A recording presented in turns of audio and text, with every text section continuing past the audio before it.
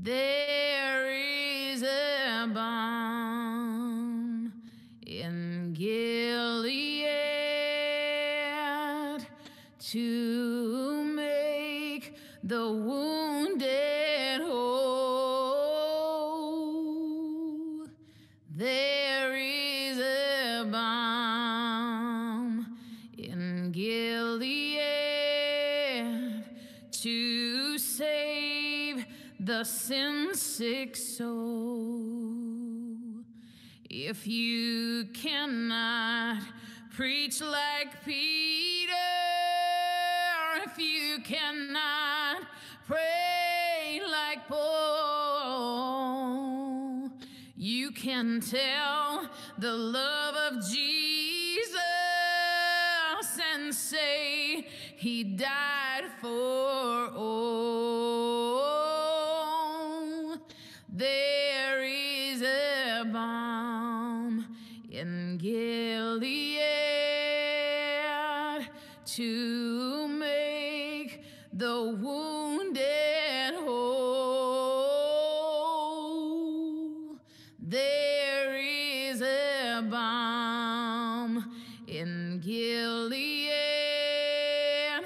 to save the sin-sick soul. Sometimes I feel discouraged and I think my work's in vain, but then the Holy Spirit revives my soul again. There is a balm in Gilead to make the wounded whole. There is a balm in Gilead to save the sin-sick soul. There is a balm in Gilead to make the wounded whole. There is a balm in Gilead to save the sin-sick soul. Yes, he will save the sin-sick soul. Oh, he will save my sin-sick soul.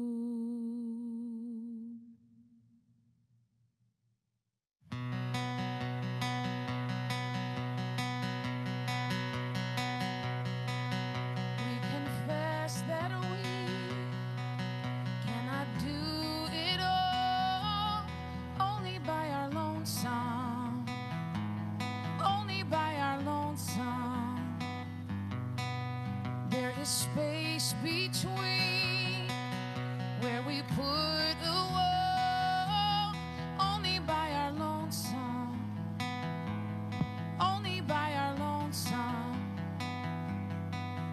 Won't you knock down all the walls that we built stable, tip them over and restore them into sturdy tables. We confess that we cannot find our way, only by our lonesome, only by our lonesome. Please forgive our sins, reignite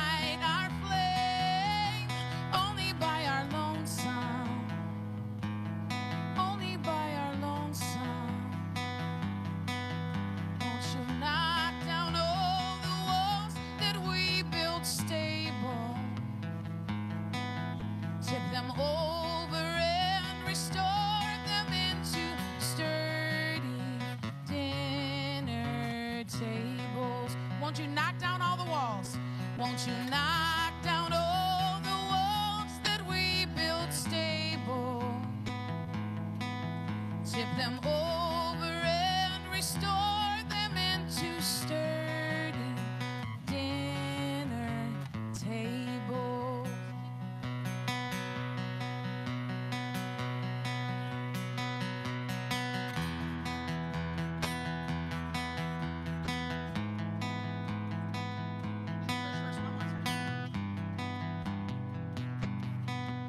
We confess that we cannot do it all, only by our lonesome, only by our lonesome.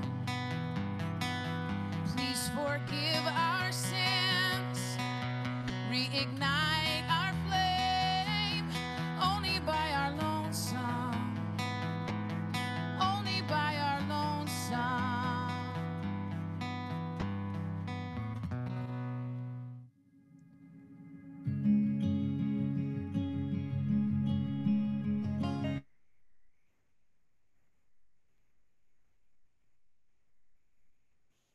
Good evening, and thank you all for joining us for this very special gathering to celebrate the mission that we share, working towards a just world where all are fed. I'm Daniel Rift. I'm the director for ELCA World Hunger and Lutheran Disaster Response Funds. I wanted to start this evening by thanking Rachel Kurtz for sharing the gift of her music for those who came early, and to welcome you all tonight. We are gathered to celebrate the ways that we meet Jesus in the work that we share, to the ways that we are a witness to God's love in this world. ELCA World Hunger has always been about more than money, about sharing of resources. It's been about food, it's been about hope, it's been about the way in which we are faithful witness, but it's also been about sharing the resources that God has entrusted for our collective work. So tonight, we have an opportunity to support this work, and it comes at a critical moment in the ministry. ELCA World Hunger depends upon $20 million of income and giving each year. We are a little more than 3/4 of the way through the year and a little less than halfway through that goal. And so tonight we have an opportunity to make a difference, to stake a claim for hope into the future, to stand with our companions in our communities around this country and around the world. Tonight, we would love to see $250,000 or more raised, and we have a group of donors who want to encourage that. For the first $100,000 that you send in, they will be matched dollar for dollar. You can send in your gifts by going online to elca.org/endhunger, or by calling 800-638-3522. That number, that reference will be on your screen. We will stick around this evening to be able to welcome people's gifts even after the event.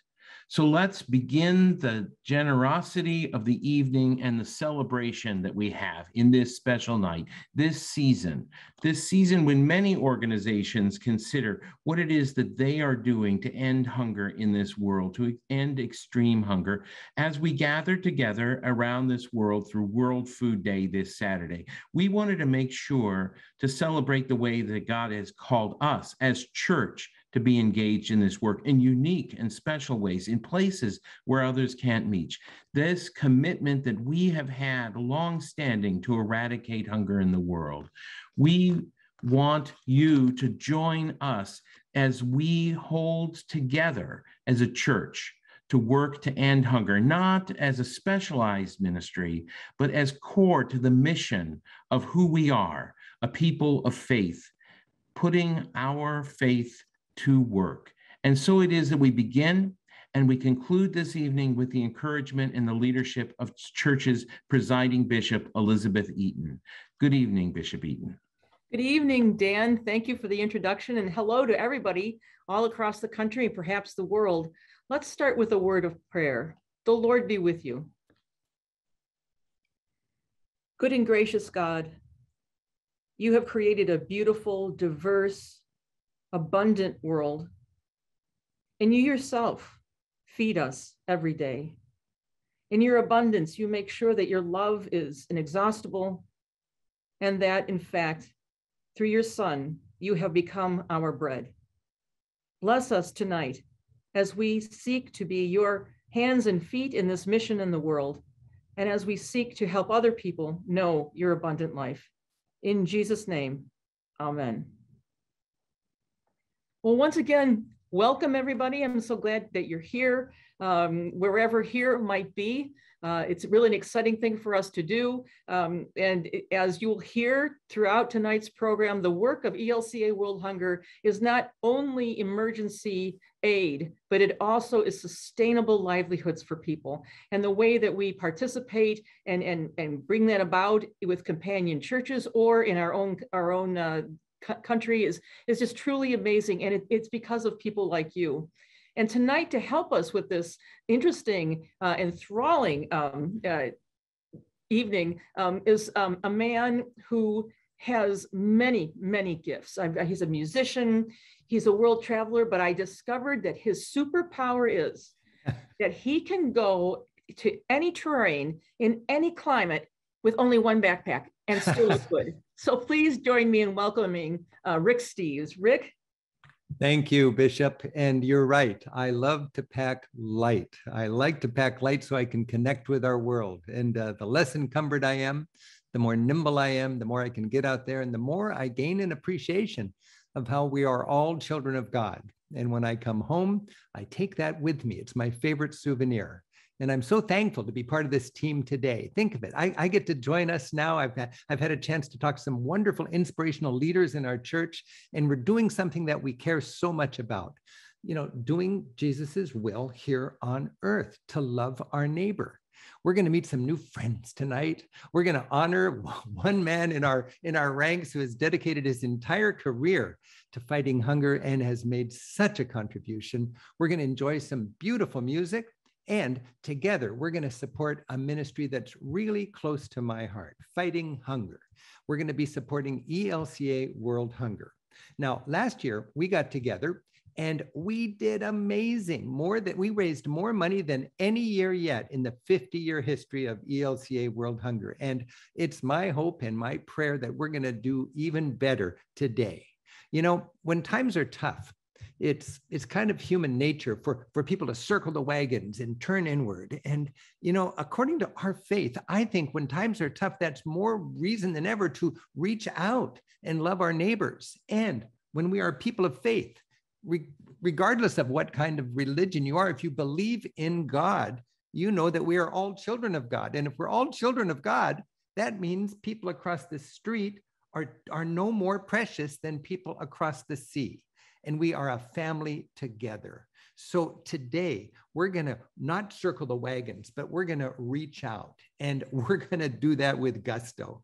So I am so proud, and I'm so thankful for the leadership of our presiding bishop. And Liz, if I could just ask you a couple of questions. There's a lot of sadness and a lot of fear in our society these days when it comes to the impact of COVID, people who are hungry, people are struggling with poverty. And of course, in a privileged nation like our own, if there's those kind of challenges, imagine the challenges farther away to more difficult corners of our planet. What gives you hope? Well, Rick, you're right. It has been tough here. And we, at the beginning of the pandemic and at the beginning of the lockdown, were really concerned if congregations would be able to survive. And the part that gives me hope is that even with our own adversity, with people losing jobs, the threat of disease, nevertheless, this church continued to be generous. And as we've already heard, 2020, a pandemic year, was our most generous year yet for ELCA World Hunger. You know, Luther said that sin is the soul curving in on itself. And we did just the opposite. We opened up, and that just gives me a lot of hope. That in itself is an inspiration. Now, when you read the Bible, you hear time and time again how good people come to the aid of people who are struggling, who are hungry. Which Bible stories have shaped your understanding of hunger and our call as Christians to be mindful of that and to feed and nourish our neighbors? One that really speaks to me is the story of Elisha and the widow in 2 Kings.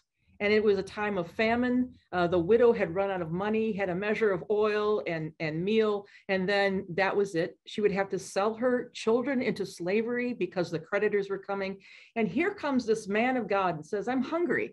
And I could just imagine the thought bubble going, "Who is he crazy?" And then she said, okay. And so she made him this meal saying it's our last and now it's over. And he said, no, God provides. This is a rough paraphrase, of course, of the Hebrew. And in fact, he says, you now are going to gather oil, so it'll never run out. So have your children and you get together as many vessels as you can, not too few. That's the really striking part in the story. And so they go out and keep bringing back these vessels filled with oil until they were supplied for the rest of their time. The children were not having to be sold into slavery. And that's a hopeful story, not only because God truly provides, not only because of the faith of the woman who said, okay, I'll make you our last meal, but when the man of God, Elisha, said, bring vessels and not too few. That's just a great story about the generosity that we could experience. You know, every time I drink water, I'm aware that for half of the people on this planet, they have to walk hours a day to get their water. Every time I have a beautiful meal, I'm aware that a lot of people just pray for their daily bread one time a day. As a traveler, I can get out there and understand that reality. I'm so deep down in, just it's natural to be concerned about people who are hungry. And I'm so thankful that our Lutheran faith seems to have a real passion for this very struggle. How is it that hunger is so integral to the mission of our work as members of the ELCA? Everyone has the possibility at some point to feel hunger, either just because your stomach is rumbling because it's late in the afternoon, or real actual hunger that you've seen and I've seen, where it's maybe one meal a day and that's not certain. So that's a universal human expression. Also, all cultures love to gather together at a table and break bread together or share a meal together. So this is a human experience.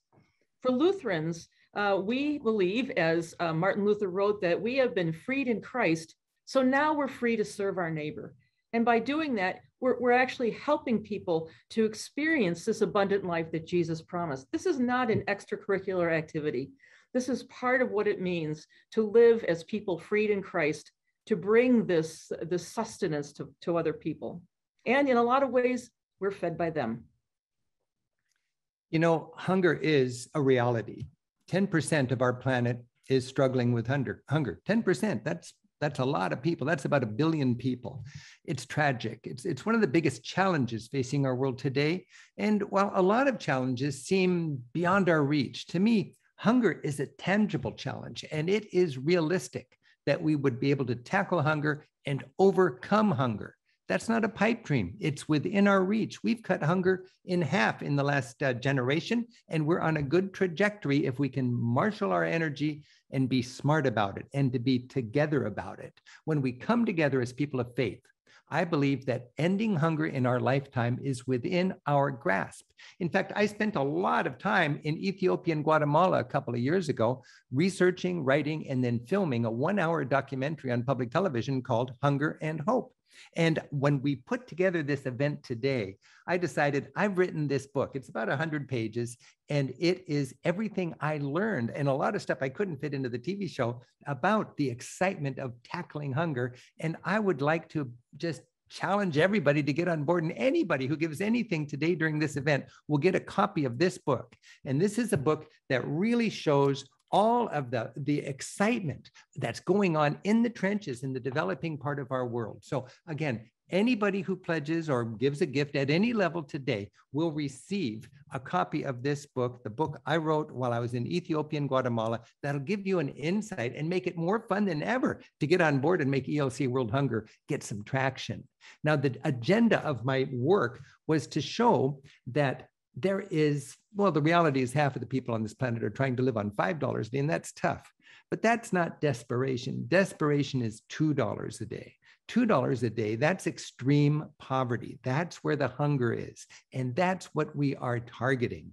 And again, we've cut hunger remarkably in the last generation, but with climate change and with COVID and with conflict and with corruption, it's ticking up, and we need to get into the trenches and continue this exciting challenge. So I wanted to show that there is smart and practical development aid. You know, a lot of people tend to be a little bit cynical about development aid, and old-fashioned development aid deserved a little cynicism. Well-meaning as it may have been, it actually made people dependent. But modern development aid is amazing. It makes people independent. It empowers people. It gives people hope. And that's what I love about what ELCA World Hunger does. It is so smart. The more I learn about what ELCA World Hunger does in the trenches with the money that we offer them to empower them, the more thankful I am to have ELCA World Hunger as an organization that can do my will in the developing world. So if that makes any sense to you, please understand the excitement of this event. Here's just a couple of minutes from the 1 hour special we produced, and I'd like to take you to Ethiopia and Guatemala right now to get a little glimpse of what I learned and why it made me so excited about the mission of ELCA World Hunger. Check this out. This program is about how those in extreme poverty, the poorest of the poor, are improving their lives by addressing very basic needs. Progress is incremental, and it happens with a combined and coordinated effort. Smart non-governmental organizations, or NGOs, the support of local governments, development aid and fair trade policies from wealthy countries, and most of all, hardworking local people. In Ethiopia, Abdi and his family are a good example. While still poor, they have a more modern home and are actually making progress. Abdi explained how he's running a productive small farm, growing enough for his family needs, with a surplus to sell. He showed me how a tank he fills with manure produces fertilizer. At the same time, it generates methane, or biogas. Abdi can now fire up his stove and boil water without using firewood. He has light even after the sun goes down. His home is spacious, with windows for ventilation and a sturdy tin roof. The old kerosene lamp grows dusty, as this light is now powered by a solar panel. And the same panel provides enough juice to charge their cell phones. The family has worked hard and has enough food stored to get them, hopefully, through the hunger season.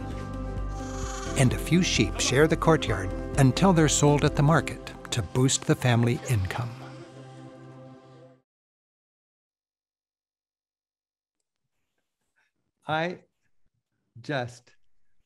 Let's see, there we go.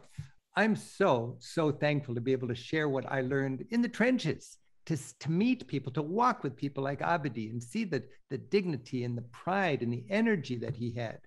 People across the world, they want to work, they want to produce, they want to feed their kids. And it is impressive what we can do when we can give them a little help.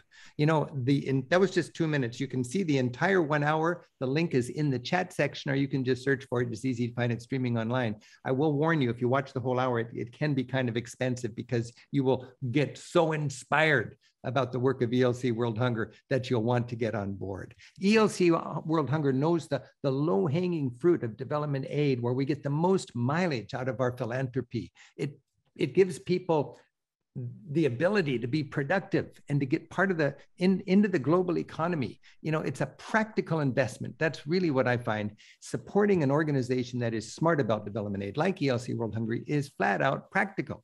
It helps fight hunger, as we're called to do as Christians, and it makes our world a more stable and a more just place. So tonight we have a great opportunity to empower ELCA World Hunger and to make a difference. Again, if you want to get on board, you can go to elca.org/endhunger, and you can give directly to ELCA World Hunger.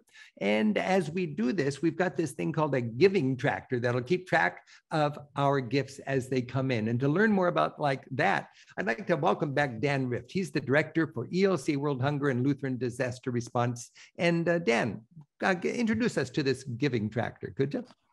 Sure, Rick. I mean, it's exactly the same email that you see on the screen and that we've been talking about, elca.org/endhunger. And if you go there, you can start to see how we are growing in our giving even this evening. I think we are more than halfway. More than a quarter of way through the match that's $100,000 and almost 10% of the way through our goal or our objective for this evening, which was 250,000. So we have a great start and a ways to go. And I just want to thank everybody who's given and encourage folks towards that. You know, seeing the progress of giving is a reminder that we have an impact on hunger. The kind of programs that you talked about, Rick, and we're going to hear more about in the interviews coming up, are the kind of programs where we don't do for, we work with. And that means our resources are matched and more by the local labor and energy of people who are working on their own behalf and for their children. Recently, I found out by following the example of my kids that you can both listen to this and open another window to give. So I'd encourage people to do that. We have a lot of inspiring content ahead, and the greatest inspiration comes from the work that we have, but the way in which we stand together around this world, around this country, to work to end extreme hunger. The proof of our witness is the fruit that we bear in generosity. Rick, I'd like to pass it back to you so that you can help us to understand even more through the interviews that you've held, the kind of impact that we're having around the world. Yeah, and Dan, you know, I'm a Lutheran and I like to fight hunger, but I'm not just going to give my money to ELCA World Hunger if I don't have faith in its practicality and the caliber of the people that are working on behalf of us in ELCA World Hunger. And I had the joy and the privilege of talking to 4 or 5 wonderful people. And we're going to share those interviews this evening in this coming hour. And first of all, I'd like people to meet Reverend Rafael Malpica Padilla. He's the executive director for the Service and Justice Home area of the ELCA. And he oversees the ELCA's worldwide accompaniment programs, which includes ELCA World Hunger efforts, both internationally and domestically. I just so enjoyed talking to Rafael. Here's a little clip of our conversation. I hope you enjoy this.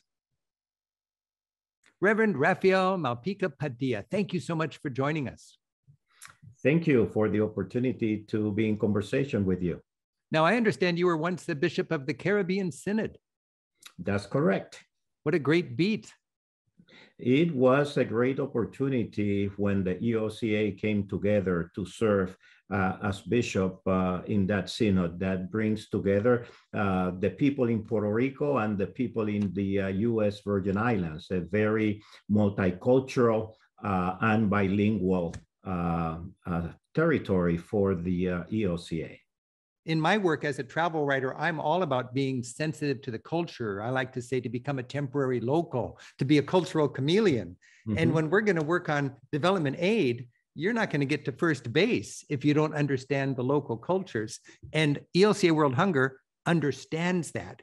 And it works collaboratively with organizations already in the trenches so that nobody's trying to win the award. We're just trying to fight hunger and love our fellow brothers and sisters in Christ. And that is so true. The work that we do through ELCA World Hunger is really important, but that work is always a second chair type of work. The first chair is always the community. And that really allows us to maximize those dollars that members of this church and community raise so that all are fed. We go into a community and we use the system that that community has in place, primarily churches. When NGOs come and go, what we see in the global experience is that those faith community always stays.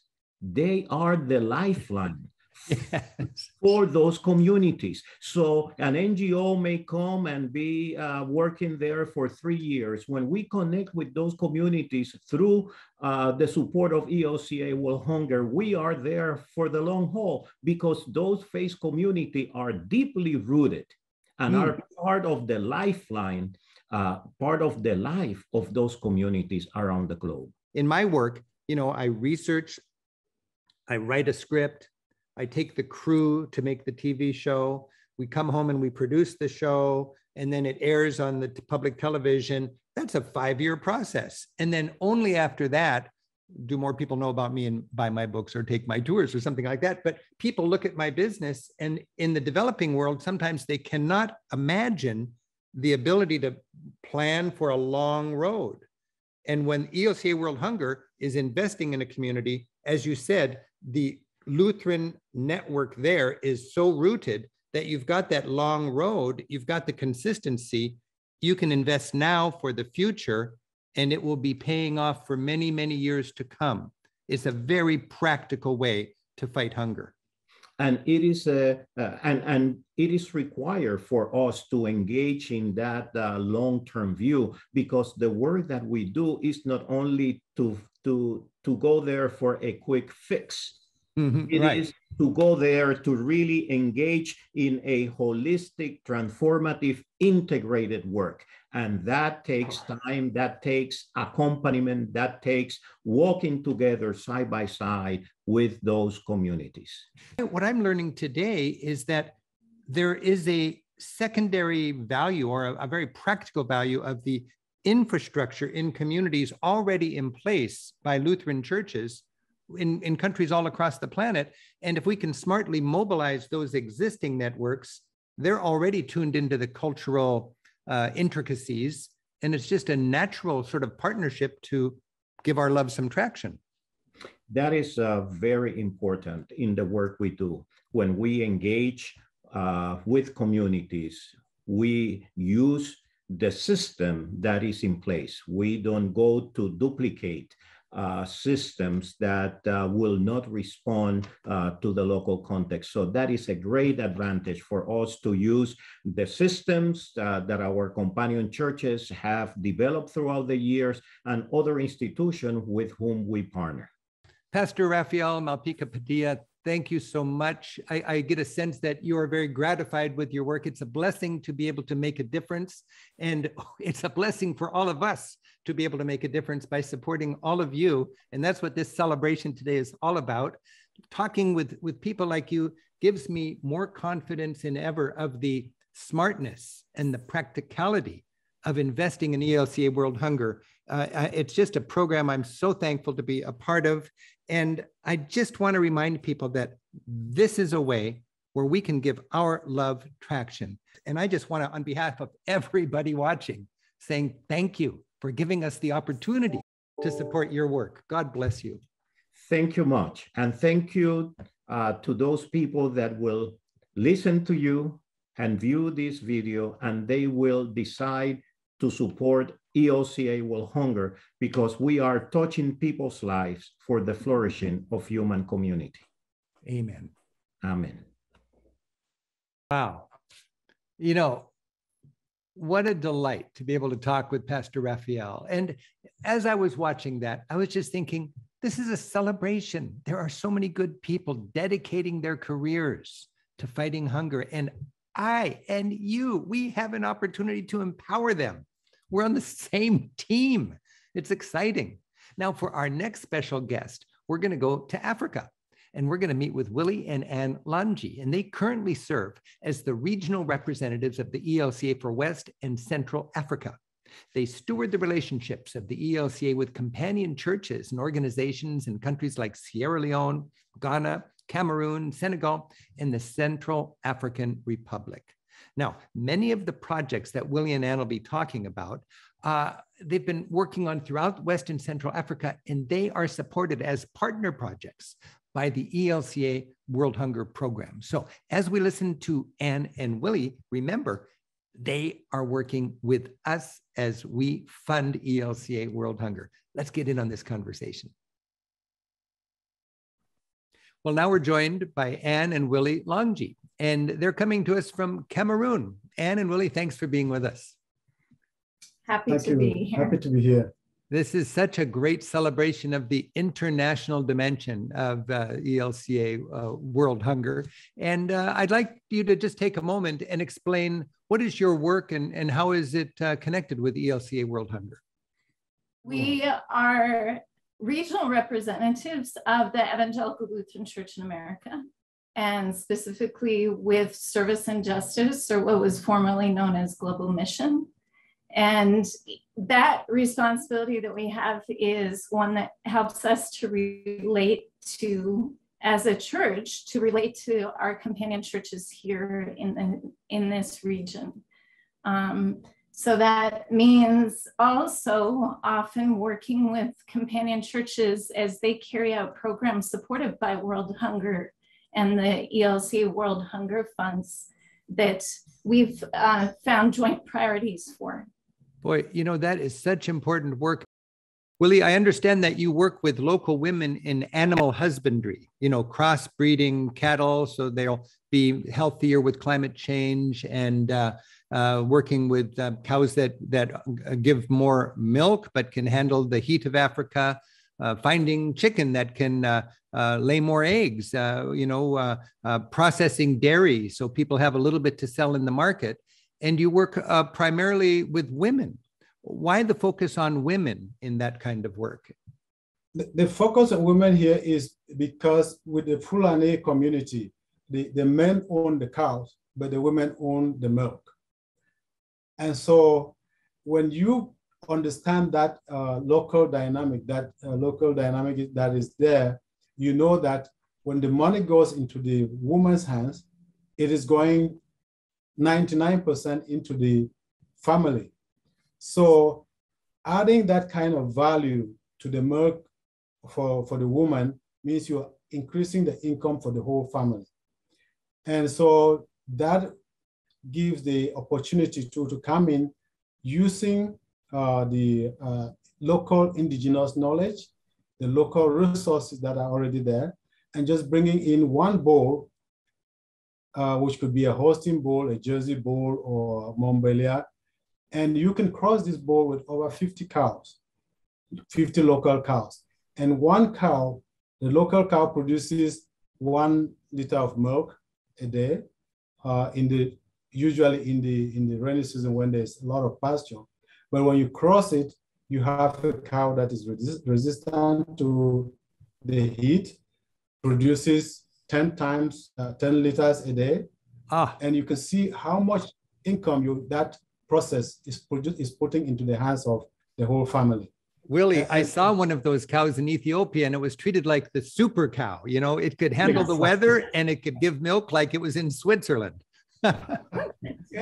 And resistant to all kinds of diseases. I mean, we have, there's the foot and mouth disease, for example, that is common in that area. It will attack the local cow, but never the crossbreed. Okay, I got to jump in here because this is such an inspiration. And for people who are watching, if they could understand, this is again what I call the low-hanging fruit. Find a cow, crossbreed it so it can live locally and so it can produce better. And then there is prosperity. That's smart development aid. And when we empower ELCA World Hunger, we are empowering that kind of development. And that is love your neighbor, but it's also making our world a more stable and a safe place. We even have an example of a program in Sierra Leone that's supported by ELCA World Hunger that works in vocational skills training. And the focus is really for young women so that they can develop skills that that empower them and give them opportunities. It will put them less at risk for gender-based violence, which is essential. We the women too, we also know that we're raising sons, and we want to raise our sons differently so that the situation will be different in the future. And this same program also has boys. And one of the stories that they've highlighted recently is a boy who actually went to the catering program. And this is a really unusual thing for a boy to do in that context. But his father died, his mother was not able to keep him in school. He went into this program on the encouragement of an older woman, a neighbor. And he has found joy in cooking, in baking. He's the only boy, but his mother is even encouraged and less depressed about their situation because she sees the transformation in her son. And he feels encouraged despite the fact that he's the only boy among a group of of girls. I am all about good investments. And when we can make something like that possible, I cannot imagine a better investment. You know, giving money today to help ELCA World Hunger empower the work of people like Willie and Anne all over this planet, that gives our love traction. Of course, we've got love, but we don't want to spin our wheels. We want traction. And by putting gas in the tank for people who are working with this sort of loving passion, it's just a beautiful way for a Christian who wants to love your neighbor to actually make that happen. Willie and Anne, bless you in your work, and thank you so much for sharing. Thank you. Merci beaucoup. Thank you. Rick, thank you for introducing us to Willie and Anne. You know, this is an opportunity, this is an evening for giving, for us to be able to make a commitment. In naming this evening's program in consideration of World Food Day, we asked, what do we bring? What do we bring particularly to this effort? And we decided to name it People of Hope, because that's where we stand. We are a people of hope. This evening, we encourage your giving. We've just passed the $50,000 mark and giving, and we ask that you might continue to keep the momentum. But we also have a special gift for you. Our friend Peter Mayer has provided us with a brand new song. This group will be the first to hear this. It is a premiere of a new song that he has produced. Now, many of you might know Peter Mayer as the guitarist for Jimmy Buffett. Some of you know Peter Mayer because of his engagement with and involvement with the church. Some of you know him as a child of the church, having grown up in India in the mission field or been born into it. Many of you know him because of his concerts, his Star and Promise concerts. Peter has been a voice of hope in so many ways for so many of us. Peter and Patricia Mayer contributed this evening, not only the music, its original composition, but also the cost for the accompaniment, for the editing, for the video work. And so I give you this evening, our friends, Peter Mayer.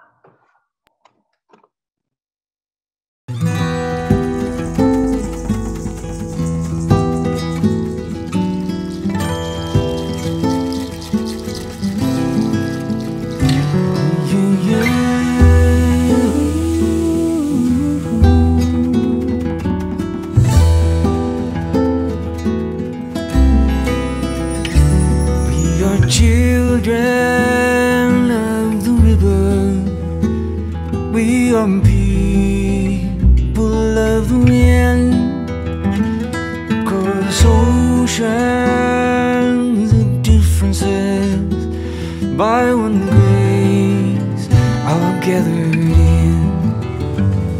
Sings the sunlight to the garden, sings the rain that feeds the fields, shouts of yes, my gift was given, that every broken heart may heal.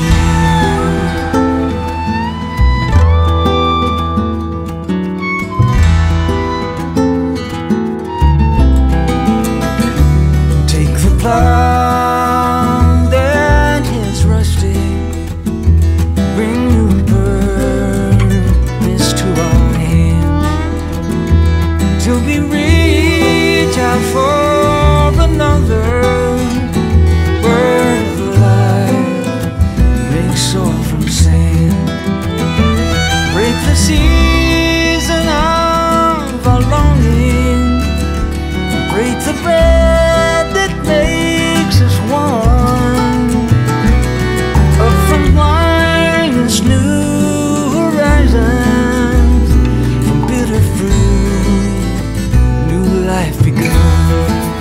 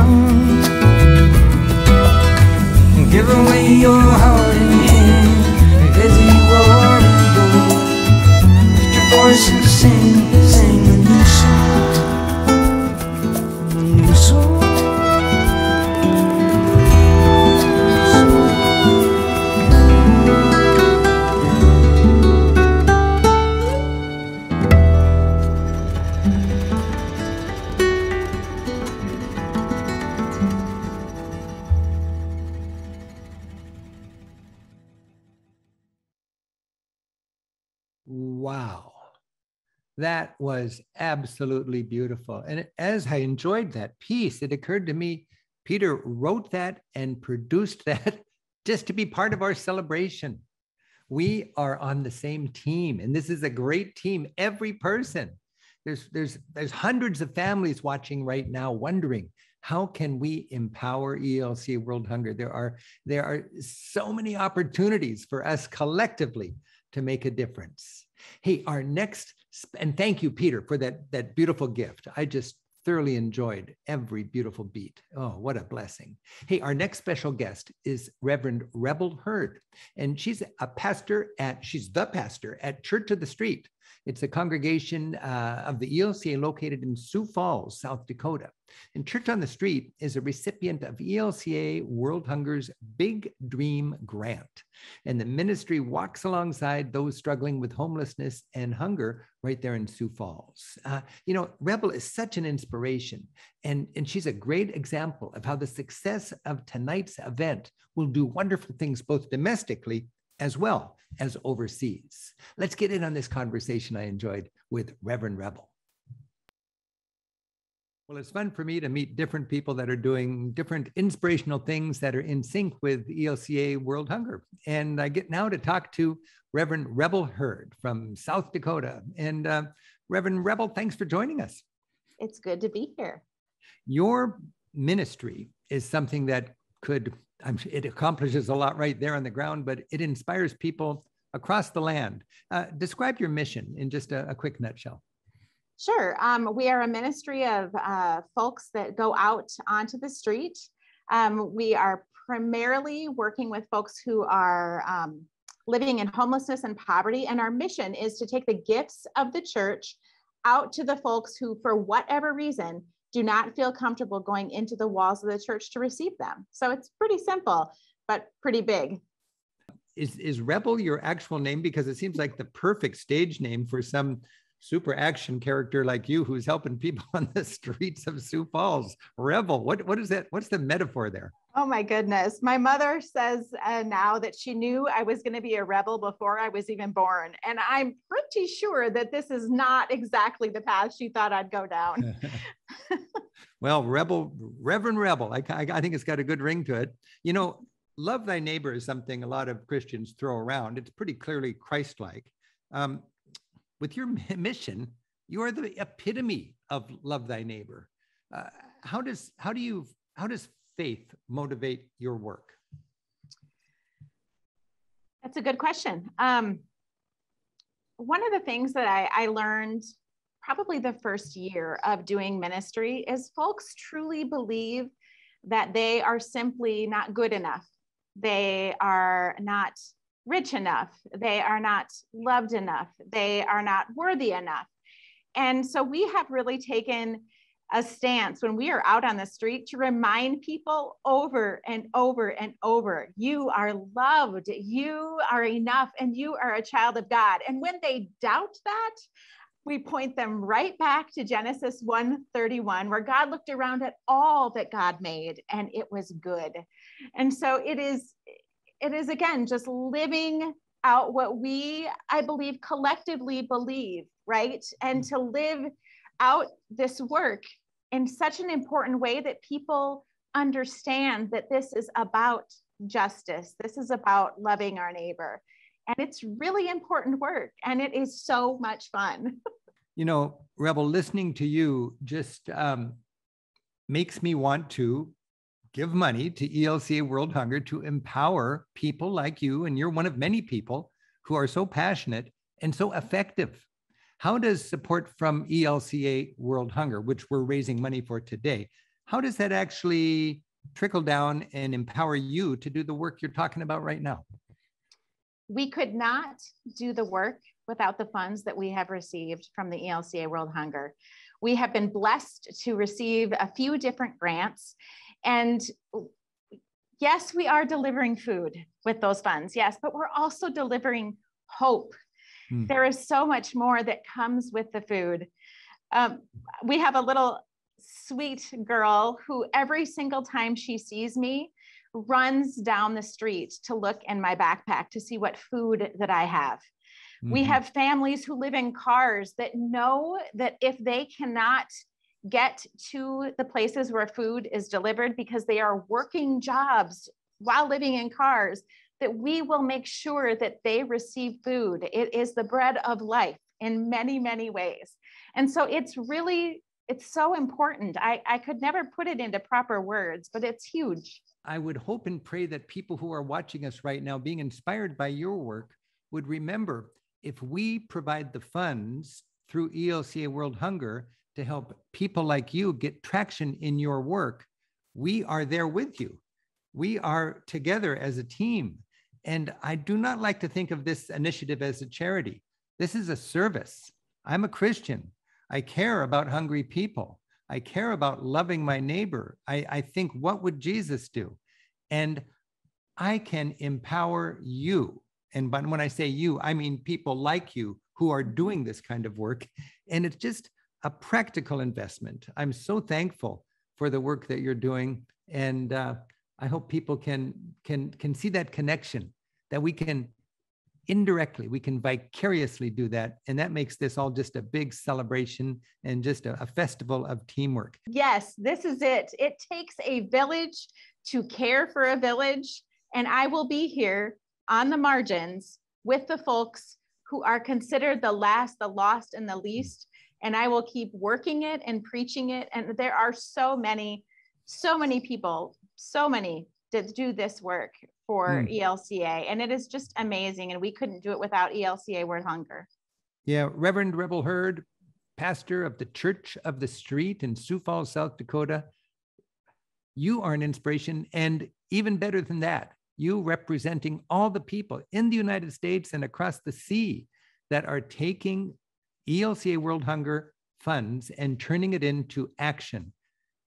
You are just it's such a blessing. And a lot of people say, we'll pray for you, we'll pray for you, we'll pray for you, we'll pray for them. This is how prayers are answered. What you are doing is answering prayers. God bless you in your work, and thank you for sharing. Thank you so much. It was great to be with you all today.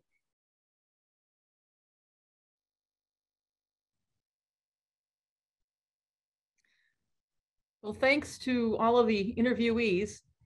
You can see the remarkable work that they do on our behalf and that we do to serve God's people all around the world and on the streets of South Dakota and other places in this country. So thank you for those hardworking folks who are out there making a difference. And thank you to all of you watching now that you help to fuel this effort. Responding to hunger is, as I said before, is not an extracurricular activity or an add-on as a Lutheran Christian. When we pray in the Lord's Prayer, give us today our daily bread, we really are asking God to give us all those things that make life safe, sustainable, and with dignity. So thank you for all of that. And just to let you know, ELCA World Hunger has a lot of resources for your family, for you, for your congregation, as you get involved in ending hunger, which is possible to do in our lifetime. As we approach the holiday season, the ELCA World Hunger Advent Packet has come. It came to my house. I already have my Advent Packet.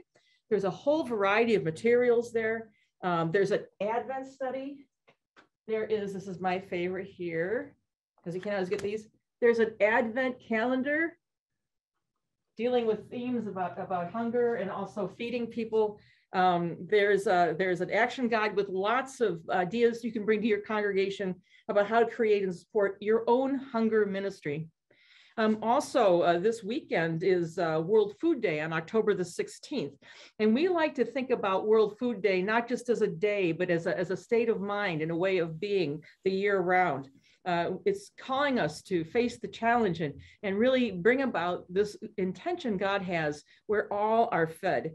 Whether it's giving tonight, which is wonderful, to elca.org End Hunger, or starting a new feeding ministry in your community, that's all welcome. And Dan, just one more time, can you tell us what's happening with the tracker? Well, we need more than one more time, Bishop. Right now, we're at $60,620. I know that there are folks who are on the phone right now, and I really want to encourage people to call. We have a wonderful group of folks who are on the phone talking with people as they're giving gifts and answering questions. That is 800-638-3522, and then hit option number 2, and it'll take you right to them. We are making great progress into this evening. We've heard from so many friends and from new folks who we've never known before who are giving to ELCA World Hunger. I really want to thank everyone who's here.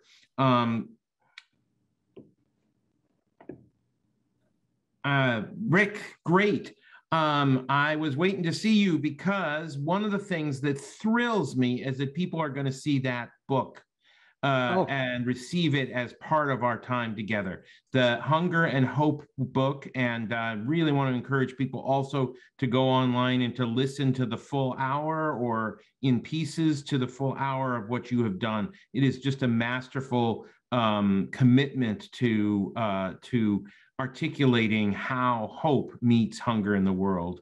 Tell us a little bit more about that. Yeah, Dan, there is hunger and there is hope. I'm so filled with hope because I've been privileged enough to go and see the work in action. And if we could put everybody on a little tour and go to Guatemala or go to Ethiopia or go to Africa and meet Willie and Anne and all of these people who are making such a difference, we would be so inspired. And part of my work as a travel writer is to give people here at home the value of that travel. Because when you travel, you connect and you realize the intimate closeness that we have if we are enlightened about it with this whole notion that we're all children of God. When I page through this book, I see people's struggles that we can make a difference on. When I look at Abadi, we saw him earlier, Dan, this beautiful man here. And a year before, or a generation before, his father was growing corn, hoping only to feed his family. Now Abadi, with his father's land, he is growing corn for his family and much more, and extra produce for the market. His kids are educated, and he has the dignity of being able to work hard, feed his family, and get ahead. If everybody could walk like we did to these health posts that are off the grid and see all of the mothers with their children coming in for instruction made possible by organizations like ELCA World Hunger that teaches women the importance of nutrition and hygiene so their kids can be well nourished and grow up not stunted, but productive. It makes a huge difference. And then when you see the little girls and the little boys who are the recipients of this kind of practical age, their bright eyes, their hopeful futures, you realize that happens because we are all in this together. And today you can take thousands and thousands of beautiful little girls and boys like that, and you can help their fathers and their families be productive. This man's name is Pedro, and he's in Guatemala, and he grows snap peas. He doesn't even like to eat snap peas, but he knows that's good for the market. And he grows snap peas on land that he owns free and clear.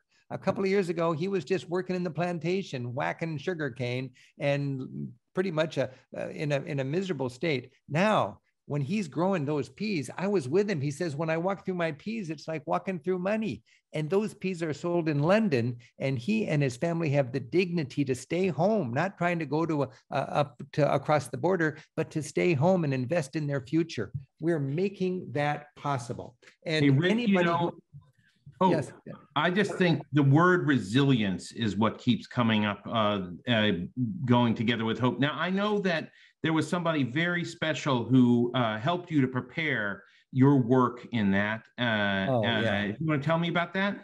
Yeah, it's David Beckmann. He's a fellow Lutheran pastor, and a wonderful pastor who has dedicated decades. He was running Bread for the World.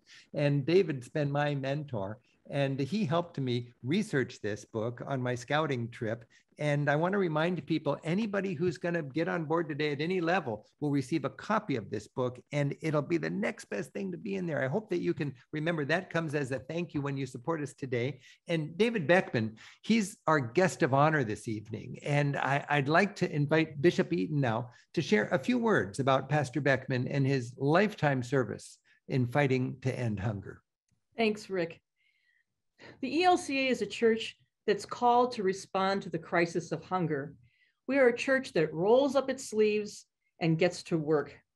I'm so excited about this privilege to recognize the Reverend David Beckmann, whose career has been defined by these same values and whose work to end hunger has been truly transformative and groundbreaking. For his lifetime service to end hunger, the ELCA celebrates and honors the Reverend David Beckmann. Reverend David Beckmann, who is an ordained Lutheran pastor, is one of the foremost U.S. advocates for people struggling with hunger and poverty in the United States and around the world. David Beckmann recently ended his tenure as president of Bread for the World and Bread for the World Institute, where he served from 1991 until 2020, leading large-scale and successful campaigns to overcome hunger and poverty in the United States and around the world. During David's tenure at Bread for the World, it grew to a network of 2 million people and 3,000 local churches. He also led Bread for the World Institute, which does complementary research and education, and founded Alliance to End Hunger, which engages diverse organizations in building the public and political will to end hunger. Now, to represent this wonderful work and to thank David for this wonderful work he has done in his career, we have commissioned a piece of art from Christian Chavarria, an artist from El Salvador. Christian experienced the effects of war and poverty as a young man during the Salvadoran Civil War. He and his family fled the country, and as an 8-year-old in a refugee camp, he also started painting. Eventually, Chavarria returned to his home country where he set up a workshop with the help of the Lutheran Church. And now his art can be seen in places such as the chapel of the Ecumenical Center in Geneva. Christian's story and its intersection with ELCA World Hunger seems fitting tribute to David's lifetime work of fighting hunger. On behalf of the ELCA World Hunger community and all who have been impacted by your life-changing work, I say thank you. Thank you, David, for your commitment to a just world where all are fed. Wow, David's story is such an inspiration. And I got to sit down with him and just recently and talk about his amazing lifetime of work and why he believes so strongly in what we are all about this evening, fighting hunger. Let's listen right now to David Beckmann. Reverend David Beckmann, I've just been looking forward to this chance to talk with you and share both of our passion for fighting hunger and doing it through our faith, and in particular, our Lutheran faith. 15 years at World Bank, and then 29 years as president of Bread for the World. And now you're leading church advocacy on the huge bills that Congress is working on, and learning and teaching at Union Theological Seminary, and sharing it all on social media. You know, you're far from retired. So you're an economist, a pastor, and you're being honored today for your lifelong work, your calling to end hunger. And I know you have told me for 20 years, this is a realistic goal, and I believe it is. And we are, I think, deserving of feeling hopeful in this challenge. So we're thanking you today for your amazing career. It's no wonder that you're being honored today with a Lifetime Achievement Award, and clearly your work is far from finished. Now, you and I are both Lutheran Christians, and it seems that Lutherans have a big place in our heart for fighting hunger. Have you noticed that? I mean, does that commitment to ending hunger, does it have something to do with our church's emphasis on God's grace? I think very much so. I mean, first, I'm proud and inspired by what Lutherans have done. Lutherans really focused on hunger in 1974 and have never let it go. You know, I think bureaucracies sometimes have tried to shift the focus, and the Lutherans themselves just keep sending money, keep organizing around the hunger issue. And I think more than any other religious group in the country have been faithful in that vocation. So I think especially all the people who are at this event, you, Rick, and all the other people who are at this event, you deserve a Lifetime Achievement Award because a lot of you have been at this for a long time. And it is, in fact, it is grounded in our tradition's special emphasis on grace and forgiveness. Tell me about why you embrace ELCA World Hunger just as a smart organization. I like the way that they work with partners on the ground, and they form long-term partnerships. Right at the beginning of my career, I spent a year in Bangladesh with Lutheran Relief and Development there in northwest Bangladesh. But so I know that their practice when there are big crises and there are hundreds of thousands of people who are desperate, the Lutherans come in and they provide relief, but then they don't leave when the crisis is over. They then move with those people back to their homes and stay there for 10 or 15 years, and they build permanent institutions. So that's the kind of smarts that they've got. And then the other thing is they do it in the name of Jesus. So, you're kind of, if they're working in a Muslim country, they probably don't put crosses on their trucks. Right. But a lot of people see that this is being done in the name of Jesus. And that in fact is our motivation. I like working at Bread for the World because, we're trying to change the world in Jesus' name. And the ELCA World Hunger is in the same way, in a comprehensive way, including assistance and development and then also advocacy. ELCA World Hunger is trying to live out, trying to make the world more consistent with the fact that God loves everybody. Christians like us who have a big heart for certain causes, one of the joys of being a caring Christian is you do have the delight of choosing what areas you want to dig into.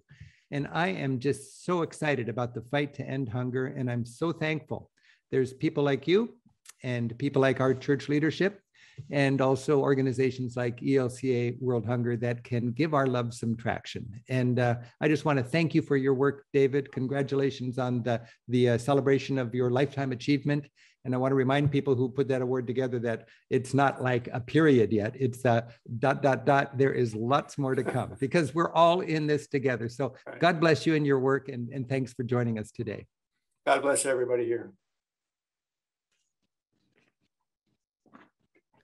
Wow, what a great chance to have David Beckmann with us this evening. And David, it's just, you're the man for that honor. I'm so inspired by David's work. And, I've known David long enough to know that he's a very practical person. He was a big shot in the World Bank, and then he takes his expertise in international finances and so on and implements that to smartly fight hunger. And David does not just support any group that's out there crusading against hunger.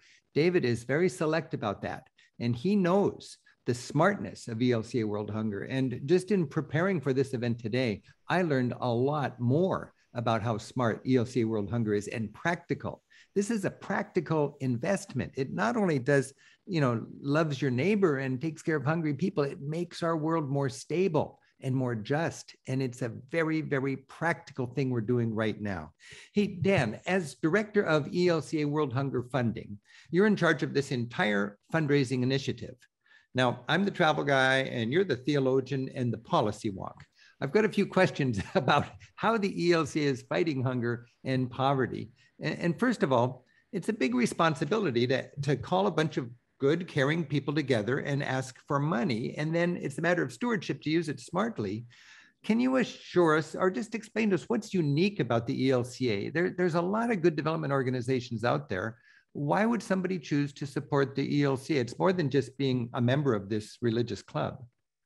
Sure. I'm glad to, Rick. I mean, first of all, if we really believe, and I have seen over 3 decades now, that the church is an essential actor in this space, critical to the work that we do. We are a heralder of hope. We have developed some of the best practices. We are the folks who stand with communities and who empower and encourage communities towards the future to have that kind of hope. If we don't support the church's initiative, then the church is not able to be in this space to bring this to practical reality around this country and around the world, to show that kind of love. there is nothing more important to me than the trust that is placed in us when people make gifts.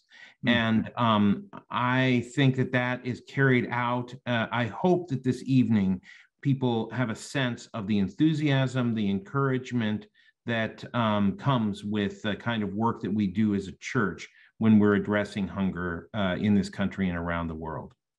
I'm so thankful for the work that you are all coordinating and doing. I'm so inspired by people who dedicate their lives, as I keep saying, in the trenches to making a difference. And it's heartbreaking to think that sometimes they don't have enough financial support to do the work they are trying to do. We want that work done. I want that work done, but I'm not the person to go down there and do it. I'm much better doing my little thing as a tour guide. But what I want to do is invest in people who are making a difference. Now, as the ELCA deals with this as smartly as possible, it's a big world. There's lots of need in way more countries than we could be substantially involved in. How do you choose where to work globally? Well, our commitment is to work as church with churches or with church-related organizations.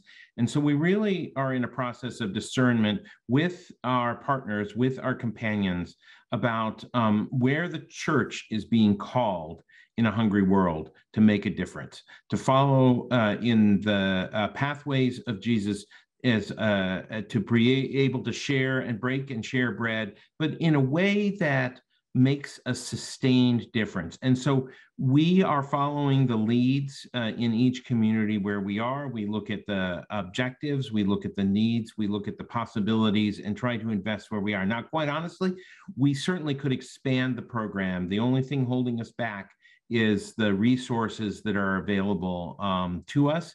And each year, you know, we build this program out of gifts that are given, some large, some not as large. It takes all of us. You know, David's comment that that there are heroes responding to hunger around this country, around this church, the lifetime achievement of so many that are hunger leaders, that are contributors, that work in their own congregations, are really a true inspiration.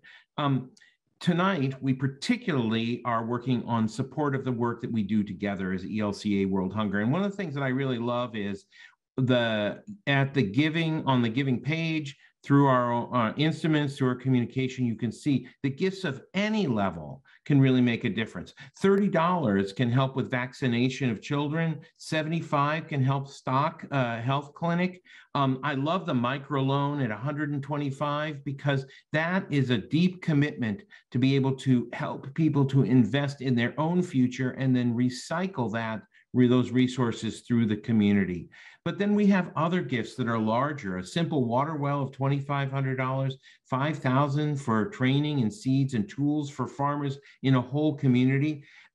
Goodness sake, it's not even on here, but $25,000 can support a vocational training program and that can resonate and change the trajectory of a generation in a community. That's the kind of work that we're asking people to commit to. You know, Dan, I was just doing, as I was talking with Willie and Anne, I was thinking how much farther our charitable dollars can go when invested in the developing world. We've got very important needs in our communities. In my community here, we're investing more than $10 million in a senior center, in a community center. It's a great thing. It's a great value.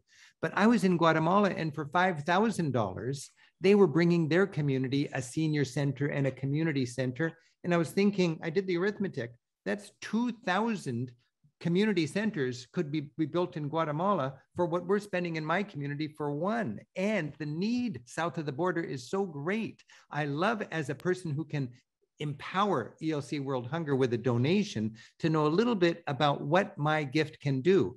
On your list there, you had $2,500 for a well. When I turn on my water in the morning, I just assume there's water, but I have to remind myself the average lot for women in this planet is to abandon their children every morning and walk for water for several hours. And now when we spend $2,500, we bring not one family, we bring an entire village safe running water right there in the village square. And then all of those moms stay home instead of abandoning their kids. And when they pump that water, they're bringing that healthiness, that vibrancy, that hope to their community. And we're making that possible with our gifts. There are so many ways that we make a difference. One of my very favorites is the super cow, Dan. When I was in Ethiopia, they had it like in a shrine, this cow, and it was crossbreed, an African cow that can stand the hot weather in Africa and in the environment, and a Swiss cow that gives all sorts of milk. They put it together and they get this super cow. They had two of them. And for a few $100s, you could buy a couple of super cows in a town and they would breed them. And it's a gift that keeps on giving. I'm all about good values, man, and finding good deals. This is the kind of deal that just makes me so excited to be able to be a part of. So we've got a chance right now. We're getting right close to the end. I want to remind all of you out there, if you've been inspired, please get on board, make a difference. I want to remind you again that you'll get a copy of this book that gives you a whole education. It's like you stow away with me in Ethiopia and Guatemala. That's my gift to you. If you can just get on board, and let's empower ELCA World Hunger now with our generous support. Thank you so much. Thank you, Rick. We are closing in here, just over 70,000. So that cow, $500, could become $1,000 still tonight. And that's really wonderful.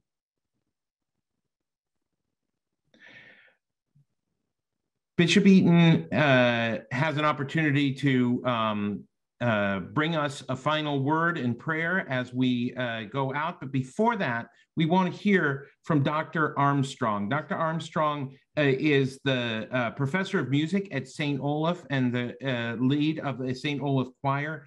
Dr. Armstrong has a word for us, and then we'll conclude by the opportunity to hear a benediction from Bishop Eaton and then our postlude from the St. Olaf Choir. I just want to thank everybody that's been here tonight, and to thank you particularly, Rick, for your leadership this evening in our gathering together. You bring an enthusiasm that is infectious and a real desire to see a world that is filled with hope.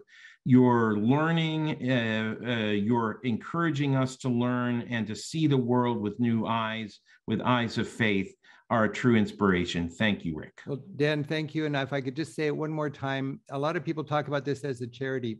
It's more than a charity. It's a service. It enables us to do what we want to do with our lives here on earth, and that is to love our neighbors with gusto, with so much impact. And Dan mentioned that there will be a beautiful postlude by the St. Olaf Choir. Normally during the postlude, that's the time we walk out of church. But right now, let's take that postlude after our benediction from Bishop Eaton, and let's think about how we've been inspired by this last hour and all the good work that's being done.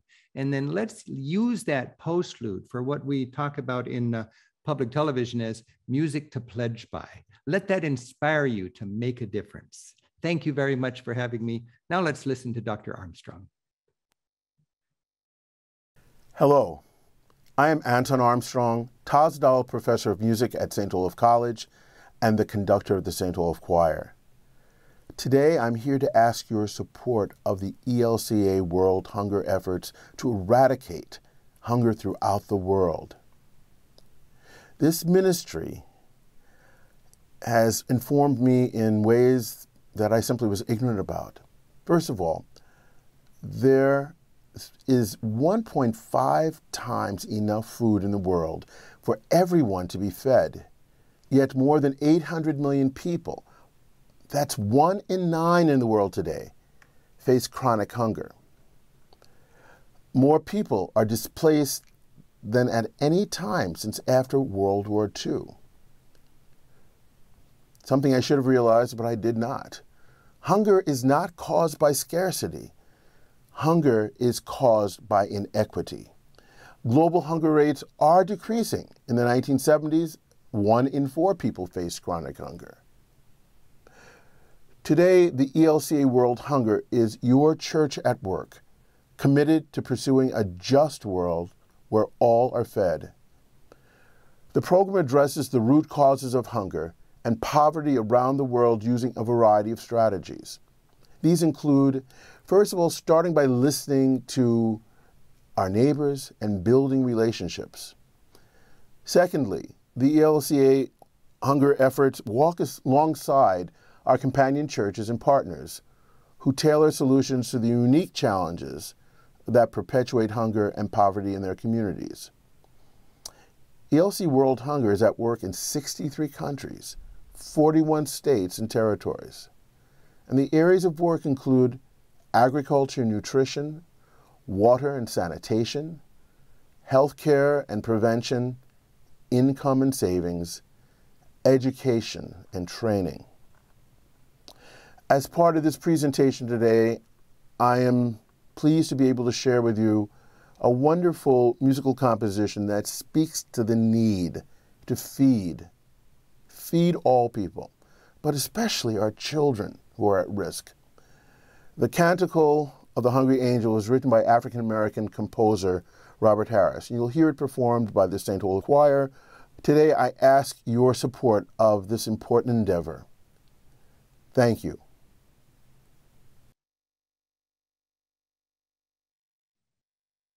And thank you, Dr. Armstrong. Listen, as extra incentive, and they don't know I'm going to do this, if you give it the $2,500 level, making a well possible, I will record a message on your voicemail as your personal administrative assistant. But thank you all tonight for being with us, for the generosity you continue to exhibit, and thanks to God also for the gifts that God gives us every day. And I'll close with the ELCA World Hunger prayer. Come, Lord Jesus, be our guest, and let these gifts to us be blessed. Blessed be God, who is our bread. May all the world be clothed and fed. Amen.